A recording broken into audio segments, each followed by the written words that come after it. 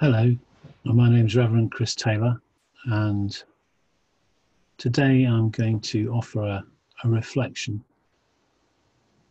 of this time of great upheaval in all our lives.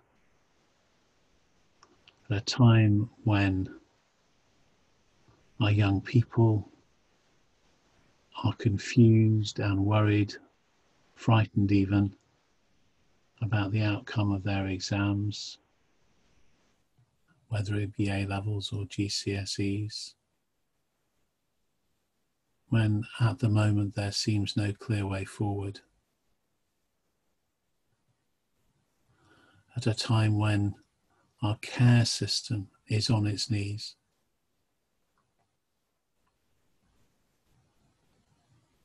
I'm wondering just how important our elderly people in care are to us as a nation,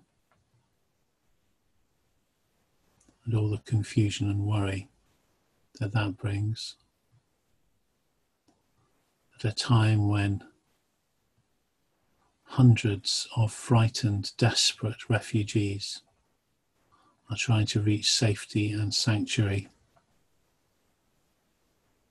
here in the UK.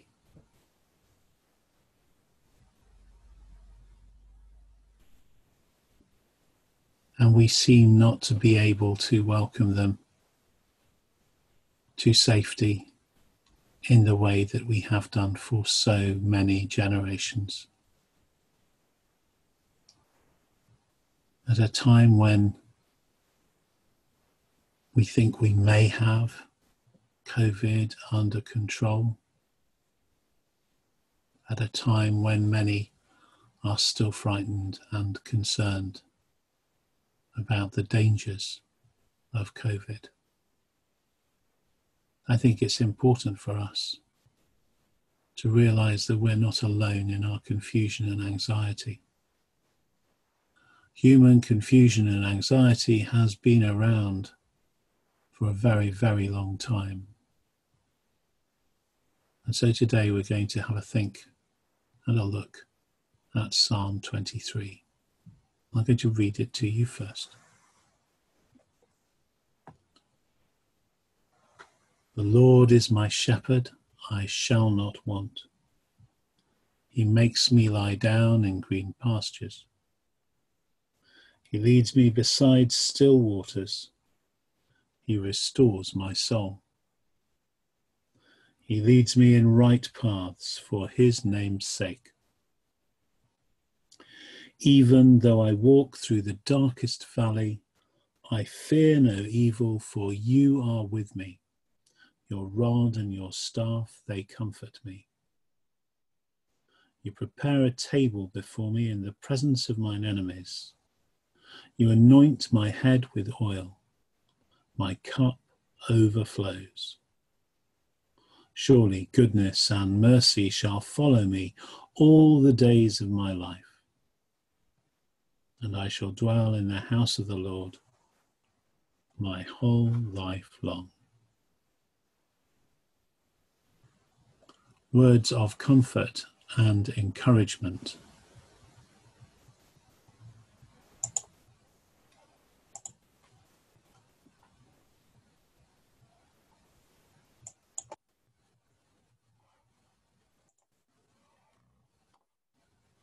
Oh, I hope that this will help you in your reflecting on where God is when we most need God.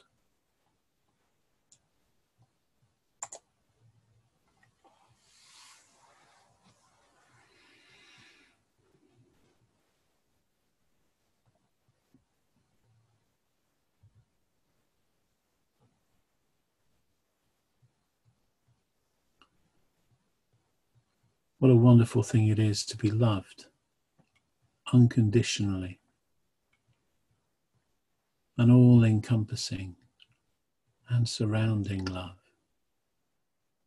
where we can rest confidently in that love.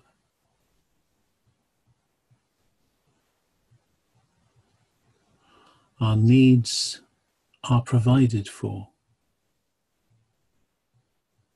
there is sufficient for everyone.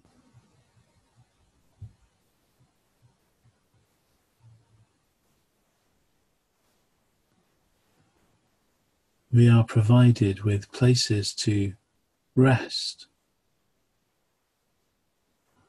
to recharge,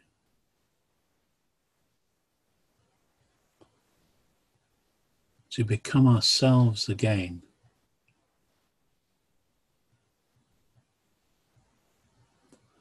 Wherever we may be.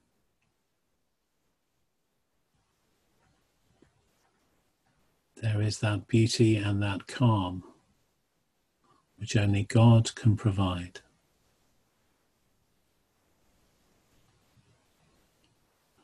And surely, with all that, our souls shall be refreshed and we shall be renewed. And in the course of that, we can remember the right ways of being, the ways we want to be, the person that we aspire to be, and all for God.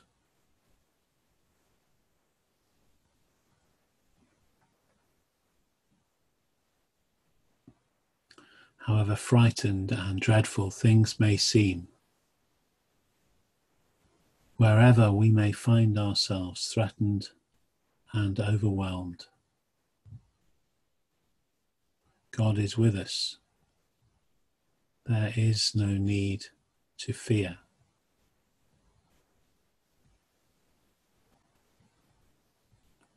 We may not sense God. We may not even believe in God. But God is with us. He may even be carrying us. He may be in the middle of us, invisible but present, surrounding us with comfort and love in an all-embracing hug.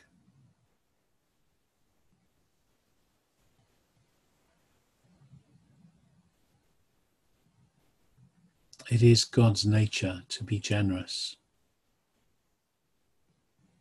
I have this beautiful picture of this table laid with food, groaning under the weight of abundant generosity. And there, the things that frighten us, the things and the people that threaten us, the things we struggle with and cannot understand, even then, God shows us the way, prepares us for our journeys, whatever they may be, with that amazing abundance and generosity that is God's character and God's way.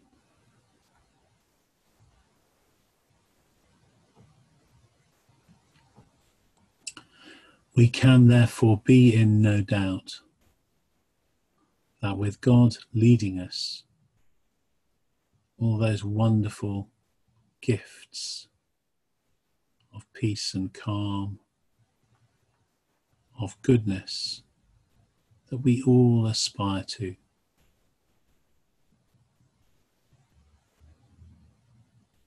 and mercy which we all hope to receive and try, sometimes unsuccessfully, to offer. That in that leading of God, those gifts shall follow us.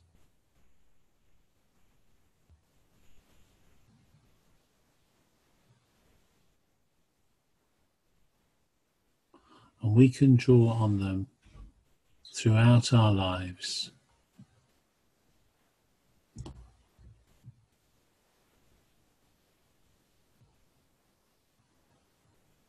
And doing that, we find ourselves present with God in God's house, wherever we may be. God's house is the beach, the field, our homes, corridors we walk in, the offices we sit in.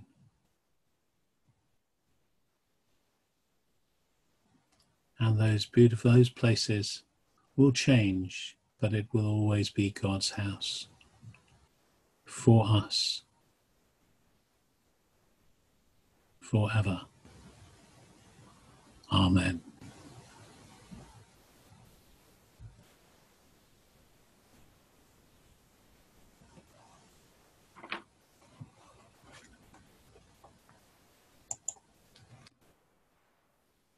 I hope that was helpful and that you feel rested and confident in God's love and care for you.